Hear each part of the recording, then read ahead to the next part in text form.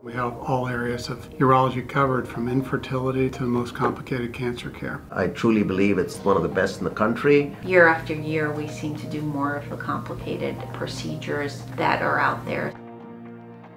I've been chair of the department at Indiana since 1998, so 22 years now. When I joined, there were 7 faculty. Today, there's 26 faculty. We are the only tertiary academic center in the state of more than 6 million population. We present at meetings all over the world, and we have an international reputation. That is a program that's very well regarded around the world. We are the oldest department in the United States. We've been innovators in surgery for our entire history. It dates back to Dr. Donahue.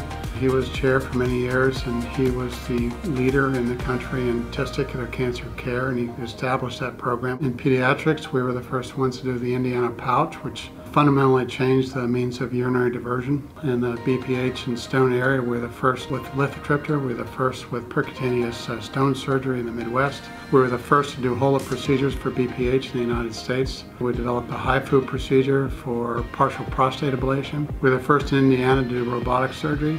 Our surgeons have always had a keen interest in having cutting-edge practices and leading their respective fields.